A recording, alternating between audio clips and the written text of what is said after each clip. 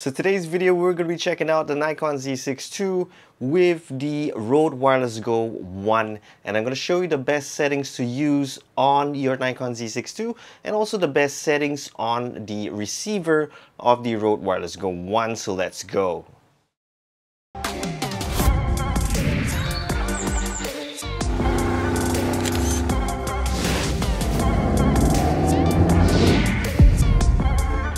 So basically, first step, go into your Nikon Z6II, go under the video options, and then go into your microphone, go under manual, and then switch the volume down all the way to just number 3. That's all, because the Rode Wireless Go 1 is really sensitive and brings in a lot of static noise and background noise. So we're gonna set it at this number 3 out of 20.